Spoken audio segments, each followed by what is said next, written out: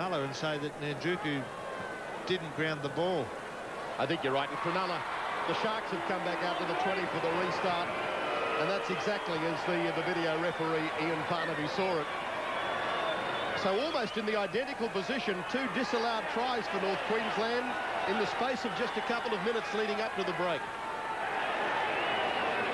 But hasn't this game changed in the last 10 minutes? From a side that were just absolutely not in the ball game, now they're the side that's on top and dominating. And it just really changed in the twinkling of an eye. Paul Mellor on halfway, held, called under play. Richardson having a great battle with Nandruku tonight. Mitch Healy's kick for Brian Jellick. Bringing it back, Jellick. He's also having a good game for the Cowboys. Good tackle made on him, though. It was dragged to ground by Andrew Pearce.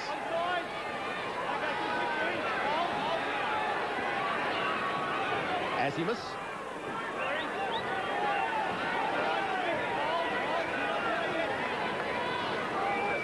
Goldthorpe. Running to the line, then picking up Valentine, right on halfway. Goldthorpe, the little general. Switch for Kyle Warren. On the last tackle. Goldthorpe's kick across field towards Best. Batted back by Colin Best into the arms of Andrew Eddinghausen.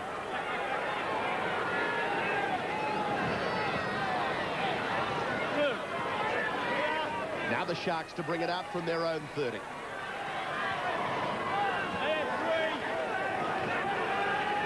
Leading by 10 points to 4, just a couple of minutes short of half-time. Pearce again gets over halfway. Nick Graham runs a few paces, gives it away to Stanley, then to Mellor, loses his step.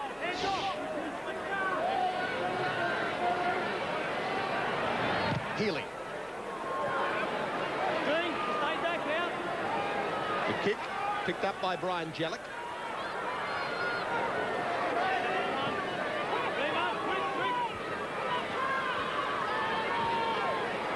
Chris Tassel.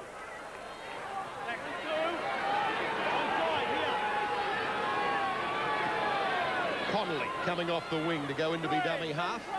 Tackled on number 3 by Eddinghausen. Hetherington. Tackle from Paul Mellor, just slipping up a little high. The referee rules play on as this pass goes astray and over the touchline. And it's something that the Cowboys didn't need with just under 2 minutes remaining in the first half. There looked to be a little bit of an option left-hand side. There's no way in the world that Adam Connolly was ever going to be able to get up towards the football. He needed to simply work for good field position and deny Cronulla the chance. Peachy coming into the line, but brilliantly read by Tassel. Knocks him over and makes him lose the ball. You got anything, Leon? Well, it was a great tackle again from Tassel, but I've got to say, as the referee awards a scrum, that I think that should have been a penalty to the Sharks. As Tassel attempted to get back to his feet, I thought he dislodged the ball from his arm. There it is, the right arm and elbow pushing the ball out. Well, the referee did call. You would have heard him say, did you see anything, Leon? To Leon Edney, the touch judge, and he said, no, he didn't. So that's the reason that North Queensland have now got possession. Well, I can tell you, John, the reason he didn't was because he wasn't looking. It was unfortunate because he was moving his way down the 10-metre line and didn't see the play. Goldthorpe. Away to Hetherington. In traffic. Brett Hetherington, a quick play the ball for John Doyle. To Goldthorpe on the blind side. Now to Nandruku. To Richardson, comes at him. Again puts him to ground. Goldthorpe's kick. Allowed to bounce by the Sharks. Mellor goes back and takes it. And Paul Mellor driven to ground by Azimus. 5 out from his own line. Well, the pressure valve released. Just under 20 seconds remaining. I don't think we'll see too much spectacular play. Sean Ryan just content to tuck that ball up under the arm and go forward a few paces, and that's exactly what Colin Best does. Right on half-time, Sean Ryan again goes forward and is driven to ground. John Lang, the Sharks coach, probably saying he would have been feeling very content with himself, Langy, after about 20 minutes, and all of a sudden things have turned around. Back in Townsville, second half getting underway here at Dairy Farmers Stadium, with the Sharks leading North Queensland by 10 points to 4. And I think they would have appreciated that break, the Sharks, just for John Lang to get them in, get them back to regroup, because they were under the hammer for the last 10 minutes, certainly, of the first half. It was all North Queensland.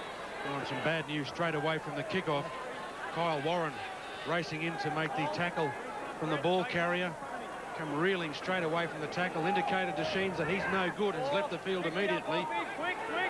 Looks like a rib problem. So Kyle Warren leaves immediately. Sean Valentine replaces him as Cronulla start to bring it back towards halfway. Paul Mellor getting to the halfway mark. Let's check what happened at halftime with Brett Kenny. Well, John, Tim Sheens was reasonably happy with their performance. Obviously not happy with the first 15 minutes of the game, but he said they picked up their defence. What he wants them to do is make sure they can control the ball and attack the short side of the Cronulla defensive line. He feels that they've got plenty of yards to be made on the short side. Just leave you for a moment, Brett. More bad news for the Cowboys with Kyle Warren on the sideline. Now John Doyle is also brought off the field by the trainer. He's in a bad state as well, so they've lost 2 players to injury in the opening minute of the second half. Back to you, Brett. Because on the other side of the Cheds was the Sharks, and what they've been told is they've got to pick up their defence. Their one-on-one defence was quite good early on in the game, but they dropped off a little, as we saw with Mitch Healy. He wants them to concentrate on their defence. Again, have good ball control, but let's start to throw the ball around a little like they did early on. Brett, any word as yet from the Sharks on Tim Madison? And as far as Tim Madison goes, it's a recurring knee injury. As you mentioned in the call, he has had it strapped, and the doctor's keeping an eye on him, but he won't be back. Thanks, Brett. So a bad start for North Queensland. 2 players lost to injury in the opening minute of this second half, and now the Sharks with Richardson tackled by Prince 35 metres out from the line. Nick Graham getting through. He got past Bowman the first time. Bowman came from behind to drag him to ground. Eismunger only 11 metres out. Healy. Now to Stanley. Just unsure where he had to run. Got under Peter Jones. Almost got through Blaine Stanley. Still only 10 metres from the line. Now to Sean Ryan. Ryan hammered to ground. 3 metres out. Last coming up now for the Sharks. Here it is with Mitch Healy. Healy able to push his pass away to Luke Stewart. He's tackled only 5 metres from the line. Well, I'm not sure whether he knew that was the last tackle. Plenty of the Sharks players outside were desperate to get their hands on the football. They had a 1 or 2 man overlap. A little bit of an escape there for the Cowboys.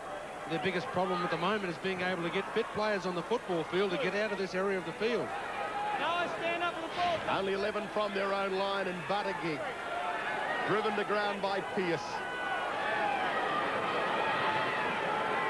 Well, I think that in itself, the offloads really is a direct indication of where the North Queensland defence has got to strengthen a little bit as they make a golden break. Hetherington got it away to Goldthorpe, then to Tassel, backing up brilliantly again on the inside. Good tackle from behind by Sean Ryan. Goldthorpe on the last has to kick. Peachy chases it back into the in goal. And is caught. Is he in goal? Yes, he is. Goal line dropout.